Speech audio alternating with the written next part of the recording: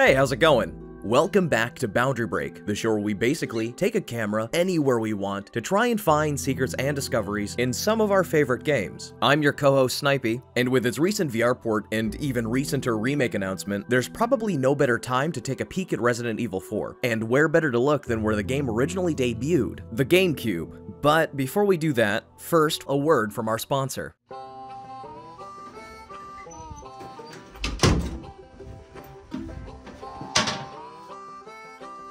Do you want to shave your body? Do you want to shave your body? Do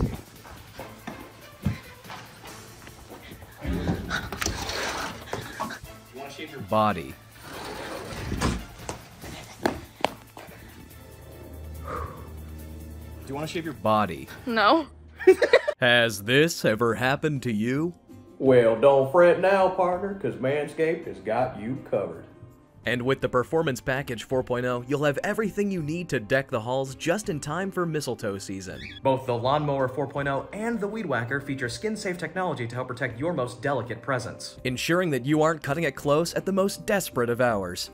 And with the LED light on the lawnmower, you'll be lighting the way like Rudolph.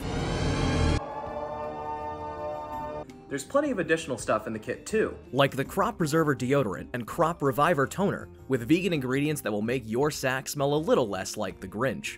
Santa cares about his sack, and you should too. So go to manscaped.com and use code Shesez for free shipping and 20% off. You heard that right. 20% off and free shipping by using Shesez at manscaped.com. Manscaped. Don't put any old razor down there.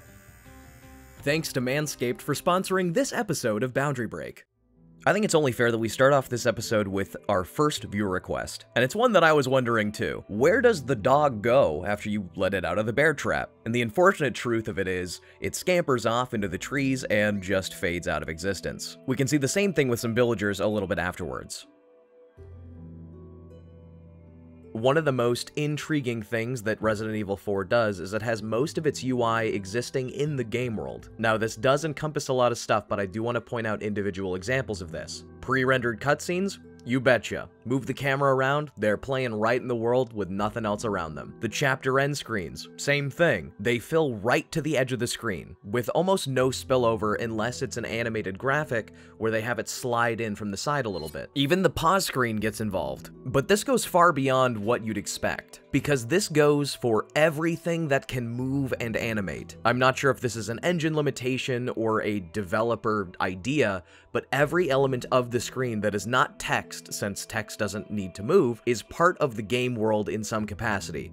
Button prompts, especially, being the most surprising one, with little flashing, "Oh, press this button now!" That's part of the game's UI that's parented to the camera object that you control as you play. And you'll see it throughout the rest of the footage, but I do want to point it out now. The black bars at the top and bottom of the screen are part of the game. And then outside of these bars, you have little colored squares that I believe are giving some sort of developer info of some kind, or are used for the animated statuses like for your health or something. And the thing with this letterboxed area is this is where every screen that you see will be. It's also always rendered on top of stuff, so you never have anything clipping into the camera. And the commitment to having everything in the 3D world doesn't just stop at flat screens. For instance, this is what the inventory looks like. Your briefcase, items, Leon, and the grid patterns are in the background, a little bit far away from the camera, but held together with forced perspective, which we can attribute to the way that they have everything layered, with elements intermingling in front of and behind other things to make them look in front of and behind other objects, despite being at the same distance. Like the panel that comes in from the side with the grid. The grid is far behind it, but renders on top of it, thus looking like both are at the same level. Each different tab of your inventory is constructed in a slightly different way, but the most unique one is probably the world map, because it's so much bigger than you're probably expecting, but that's because it needs to hold up to close scrutiny. You get to zoom in and zoom out as you please, and so they decided to make it freaking gigantic. And in case in your mind you're like, oh, could it possibly be everything in the world? It is. Even small UI things like the scopes of rifles and the binoculars. Since they're not pre-rendered or anything like that, it's just a full screen effect on top of the camera, whether through an image or other means. There's some other fun UI stuff too, like the typewriter that you used to save, which looks like this from another angle.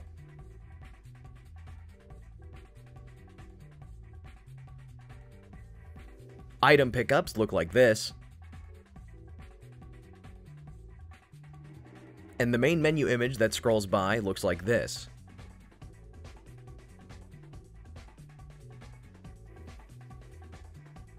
And before I show the really crazy stuff about forced perspective and camera trickery, I do want to talk about the radio. Woo, radio! So much fun. I love radio.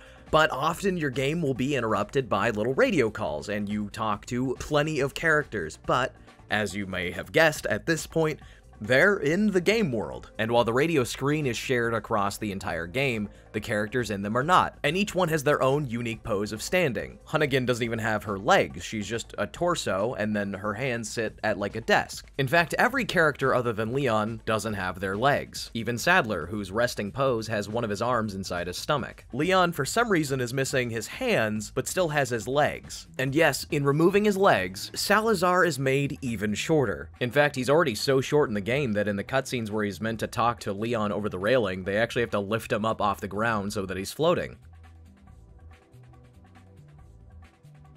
Now real quick, I'm going to pause here just for a second, and I want you to take a look, take a very, very close look, and tell me what is wrong with this scene. Or tell me anything interesting, anything stand out. I'll wait. Nah, I'm kidding, I won't make you wait. Did you know that the water in Resident Evil 4 is flat? Yeah, that's right, the water is flat. Or more accurately, your view of the water is being reprojected onto the water itself in real time to mimic the depth of the water being in 3D. And because the camera is basically a fixed perspective, they can pull off this reprojection without any issue. As for why they'd even need to do this, I imagine it's because they wanted to have the water ripple, and when you shoot it, also have it animate. And I think in order to do this, the devs decided that it would be better to have a camera effect rather than actually manipulating the surface of the water. So what's actually going on here is pretty weird. So the best way that I can describe what's actually going on here is you have your fixed camera view, which sets the borders for the effect, which you can see on the sides where it just starts extending forever. And then from a different layer of the game camera, one where Leon has no hair and there's no actual water, it takes this view and uses it in the parameters of the cone of vision. And so as I move around, there will be a mismatch, but in the game, these line up perfectly. Basically, just think of it like a movie projector, but if the video it was projecting was directly from your eyes. And so when that's overlaid on top of the water, it retains that illusion of there being stuff underneath it, since you've got the fish moving around and they jump out of the surface and they match their positions. This effect is very specifically tied to the camera being in an exact position at an exact time, and the moment you stray from that, it falls completely apart. And really, the only way to tell that it's even doing any of this is that you can see just the edges of stuff outside of the water, inside of the water as it's rippling about, like the edge of Leon's gun or his body. This method of doing things is reused in multiple parts of the game, basically anywhere where there's water or some sort of transparent effect, like the You Died screen's blood effect, or explosions. And in this room filled with lava, there's this sort of foggy haze effect, and that's actually this really huge rectangle that's really far away from the player's camera that's doing the same trick. It's really weird stuff. A fun side effect of doing this means that there's no reflections in the water, even in places where there is a reflection, like inside the cathedral. It's the same method used as other water sources, so this means instead of an actual reflection, it is just a duplication of the room you're in, but upside down. But it's not always perfect. And hey, now would be a pretty good time to look at one of the viewer requests that we had for this episode, which is to look at the secret death animation by the lake fish monster thing from a different angle.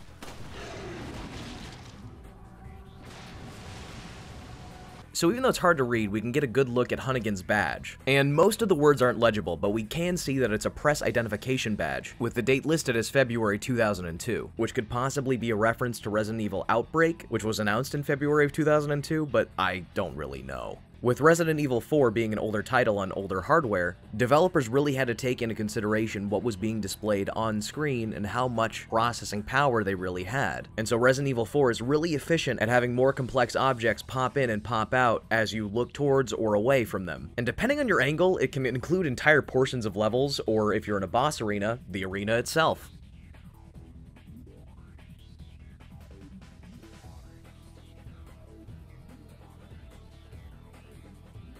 Somebody wanted to know, does the chainsaw guy have a face? And you'll be happy to know that he does.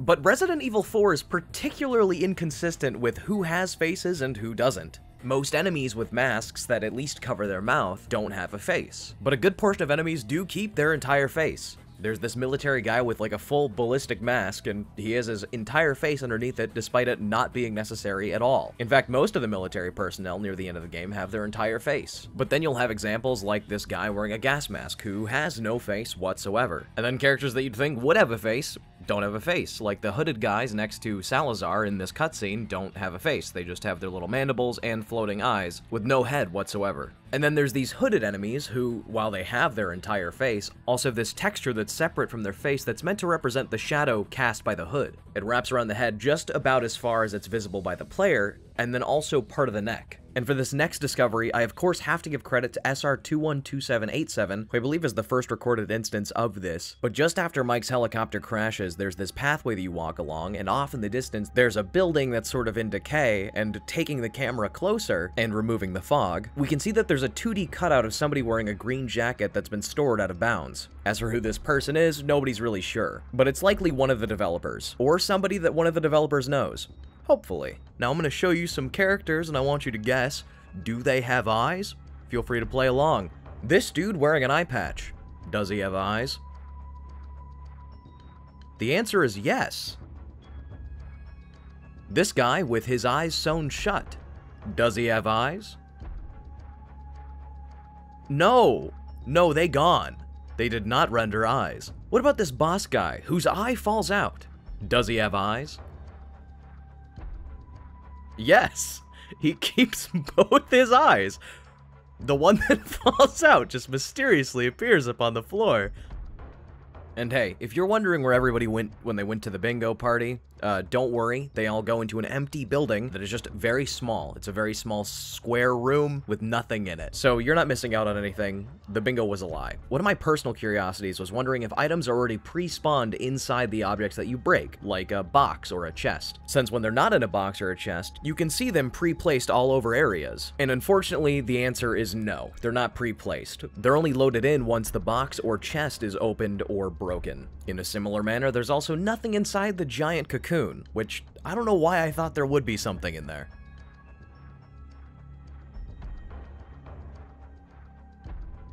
One of the viewer requests of the episode was, does Ashley stay loaded into the scene when she climbs into the dumpster? And yes, she does stay loaded into the scene as long as you don't move away from the dumpster, in which case she's called out of the scene just by distance. Also, since the merchant opens up his coat, the inside of his coat is fully rendered, but the objects inside his coat don't actually appear until he opens it up. So if we take a peek inside before he opens up his coat, there's nothing there. And I just felt it was important to mention that that bag that you come across in the dumpster that's writhing around, it's nothing. There's nothing inside it. It's okay. When you shoot it and it goes limp, you're not killing anything. Don't even worry about it. And continuing the theme of things just not being inside of things that they're assumed to be in, the wardrobe that Luis is banging around inside of and then falls out of is actually empty all the way up until the cutscene. He's not really in there. There's also this really weird part of the game where there's an elevator that connects one floor to another. It's completely enclosed and it has a fade between, but the elevator shaft is completely modeled, almost like they were planning on having the full animation play out, but decided sometime later in development to just fade to black instead. And of course, we have to talk about what I would consider the roller coaster sections of the game. The gist of it is you start at one end and you go down a really long path to the other, like when you're riding down this minecart. The entire pathway is laid out ahead of you. The whole thing's not loaded in at once, but it does load in as you move along it, and the speed greatly helps, since you're not moving that fast. In the minecart section especially, it moves between areas of high complexity to low complexity, going from small tunnels to these big vast open spaces with a lot of detail. And while not everything is loaded in at once, the sheer scale of this map is incredible, especially how much is being rendered all at once, especially these huge pockets of environment.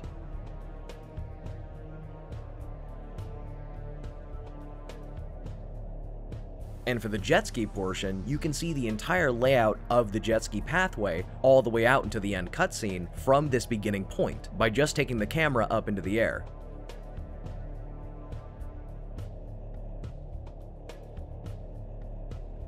There's also this section where Ashley's driving a forklift thing, that goes on for quite a while actually, and this area is not exactly entirely fleshed out, but there is a lot of total area, and we can still see how the game is streaming in and out assets as you look around from this particular point of view, particularly the enemies trying to run after you. And what's funny is this efficiency with assets carries on once the vehicle crashes, with only a small section of the street still rendered in the scene, with basically the one back wall that goes on for a little bit, and a tiny section of a skybox. And I just think it's funny, but there's this really big room with a really huge drill, and it's drilling into some rocks into the floor, and underneath the floor, taking a different look at it, you can see that it's just a whole bunch of big rocks merged together, spinning constantly over and over again. And I don't know, that really tickled me when I saw it. I figured I'd just tell you about it. Real quick, I wanted to talk about the skyboxes of the game, because typically they're actually a little bit more like sky domes, but they seem to be custom shaped depending on the level. They're not usually just this huge dome that goes over the map, and sometimes they can be really small or really large. And again, they're not always a perfect half sphere. Sometimes their shapes are skewed, bent, whatever, sometimes they're not even full objects. And in one particular cave, it's actually just a sphere. It's just a big old black sphere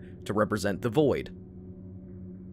In one particular map, there are actually two different skyboxes, with one static outside skybox that's just a dome, and then on the inside a smaller dome that spins around to look like the sky is moving. And the skyboxes of the game do this a lot, where they just spin around in a circle to be like the clouds moving around. It's pretty cool. Also, if you were to zoom out of the intro level, you'll notice that the lady that's been skewered by the pitchfork is still loaded into the scene, even if you're nowhere nearby.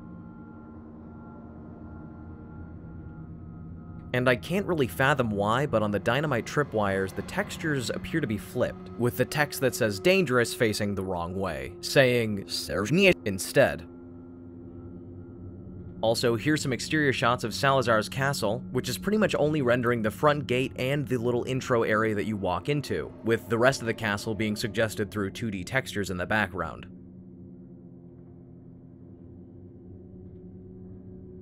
And for this next part, I just want to show a couple of my favorite zoom-outs that I got while I was getting footage. There's some really intricate environment work going on here, with some particularly awesome-looking locations. Resident Evil 4 does a really good job with scale. Every location feels larger than life. And I think these zoom-outs really demonstrate that. There's even this one section in a tower where you're overlooking the water, and there's a lot more water there than there is map. It extends really far, farther than the camera can even render.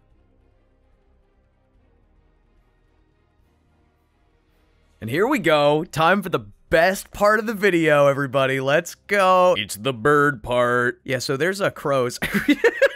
And while these crows don't have a lot of complexity to their textures as they're super low res, they do have a lot of complexity to their model, even if they have just flat 2D eyes. It's rivaling the level of detail that I've seen in more modern titles, which I suppose would make them no longer low poly birds, but I like the title too much, I'm sorry. We also have chickens. But where Resident Evil could have just kept it at birds, they also included other animals, like this really big cow. And bats! Which I believe I called gargoyles bats last time, which I apologize for, that's my bad. But this time they're actually bats! Whee! And these are all really detailed animals that I believe are brought to life through their animations. Heck, they even went all out with the fish, I assume because you can stuff it in your briefcase. And there's also a really weirdly animated spider.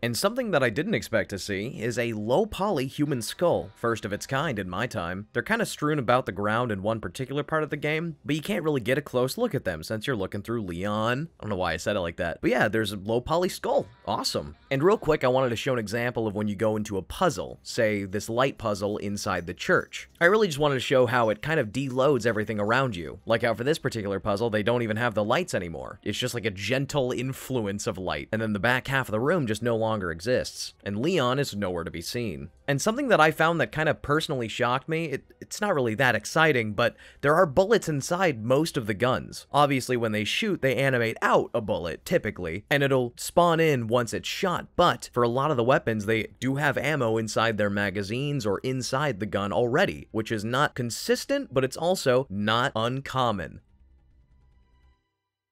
Now, let's take a closer look at some of the enemies that you come across in the game. So first up, we have the Ganados, and looking closer at an earlier model in the game, we can see that they're not really too far off of just normal people, except they look very sickly, very pale skin, lots of veins all over their body, but as far as it goes, they look like normal people. As you go further throughout the game, the enemies you come across are more parasitic in nature, and so these Ganados have glowing eyes and have parasites pop out of their head instead of dying. These parasites, by the way, are not actually inside their body until their head explodes, in which case they're rendered into the scene and scale up to size.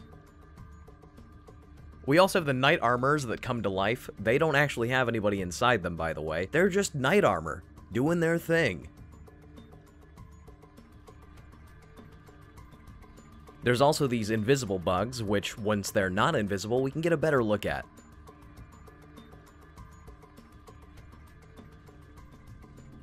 Anyway, to round off the video, let's take a look at some of the bosses. And while before in a cutscene where he kills Luis, Sadler doesn't actually have any transformations done to his model, all the way up until his boss fight, which I'll try to give you a better view of here. And so pretty much all of his transformations come out of his body, with his limbs kind of fading into tentacles, and almost everything else coming out of his head, forming the rest of the monster that you end up fighting, which looks like this. And here's a closer look at that eye that's in his mouth. You can see that the eye is actually fully modeled, which, if we look at Leon or Ashley's face, isn't the case for them. Here's a better look at Mendez's transformation inside the barn, with some close-up detail shots so that you can bask in his glory.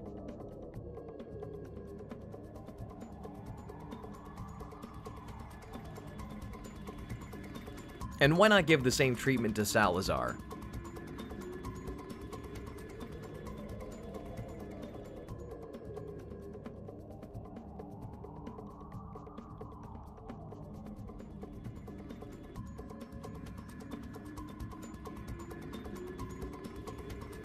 And I think to end the video off, let's take a look at Verdugo here. This boss is more insectoid in appearance than the other ones, which kind of look more parasitic. This guy has mandibles and an insect-like body, save for an almost human upper face. And quite funnily, as you move about this area and he goes to attack you, he's actually in the scene once he attacks you for the first time, and he actually just hovers over you as you move through the hallway. And the tail that comes down to attack you is actually a separate model, used specifically for the tail attack. His full body comes down for his normal attack. And for some reason, and I don't know why, he just spins.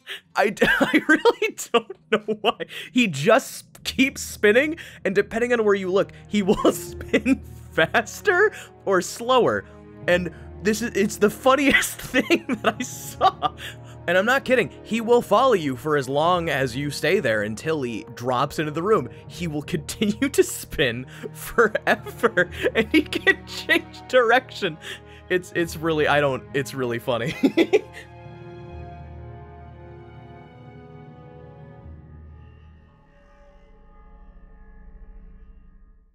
Well, that about wraps it up for the Resident Evil 4 video. I hope you enjoyed watching. I enjoyed making it. If you did, please leave a like. And if you have anything that you want to say, comments, criticisms, concerns, fun factoids, corrections, there's probably going to be a few of those. Feel free, leave them all in the comments below. And whatever day you're watching this, I hope it's a great one. If you're watching this on Christmas, pretend it's a present from me. And if it's not on Christmas, you know, enjoy your holidays. Have a great time. I will see you guys in the next one.